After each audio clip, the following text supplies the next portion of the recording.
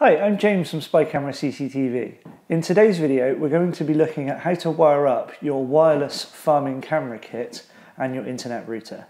Okay, so laid out in front of me, we have all the bits of the kit that you would get with one of our single camera farming packs. Now, this setup could also be used if you were using multiple wireless cameras, but the key thing to remember here, this is camera to wireless antenna and then wireless antenna into router or into recorder. But for this instance, we're going to use a router.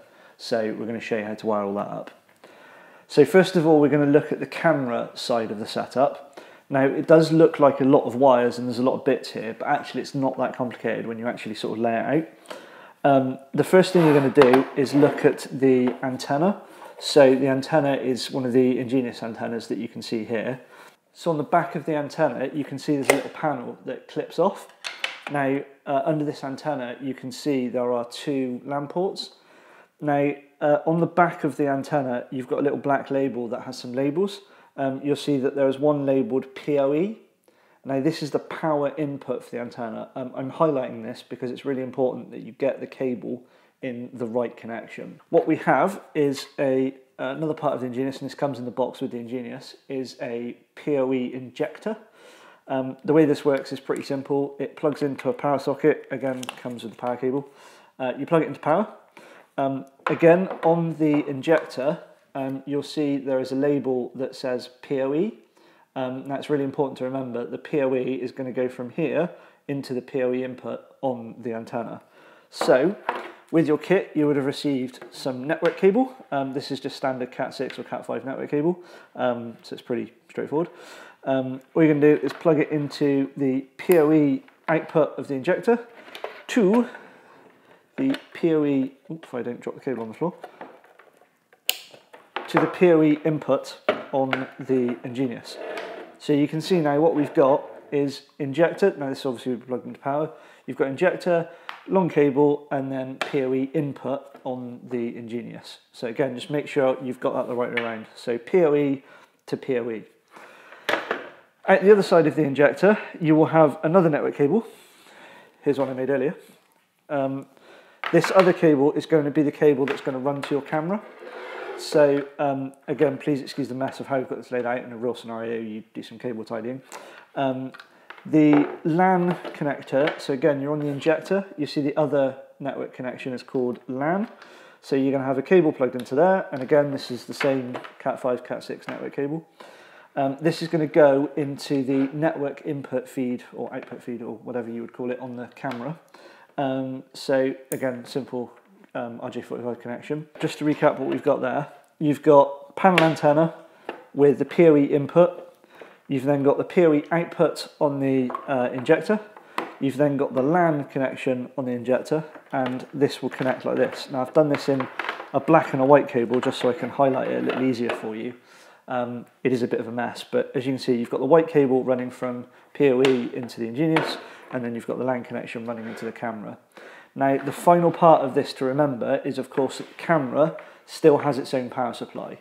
So this does need to be plugged into mains power as well. So when you're doing this installation, obviously think about where your power sources are and whether you're going to need extension cables. Again, just make sure that that will not work if this isn't plugged in, so that's really important.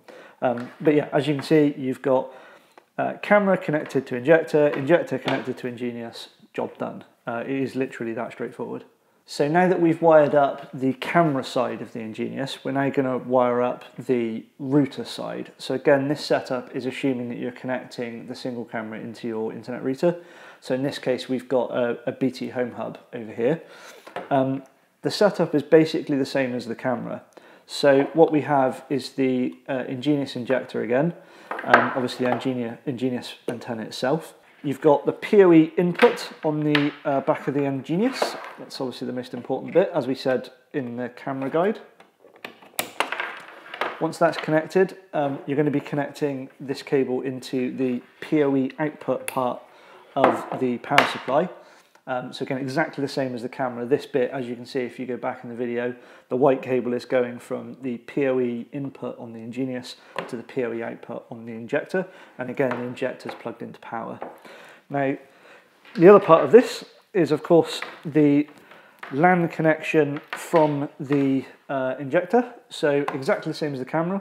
So instead of connecting to the camera, we're going to connect into an internet router. So in this case, if we look on the back of the BT Home Hub, you will see on the back of the Home Hub you have 4 yellow connections that are the LAN connections. So what you're going to be doing is connecting one of these connections, it doesn't matter which one you plug it into, in like that. So again, what we've got is router via the black cable into the LAN connection on the PoE injector. Then we've got PoE output going into the PoE input on the Ingenious, and that's done via the white cable. We would highly recommend to do all this out on a kitchen table or on the living room floor before trying to mount it all in realistic positions. You will find it a lot easier to wire everything together when it's out on a table than you would if, say, you're walking between the barn and the farmhouse all the time trying to get it working. We strongly advise that you get it all set up like this within a kitchen environment or the living room floor to make sure everything's working okay and make sure you understand where all the cables go to. Thanks for watching this video. Please remember you can also find all the information in this video on our help site at spycameracctv.com/help.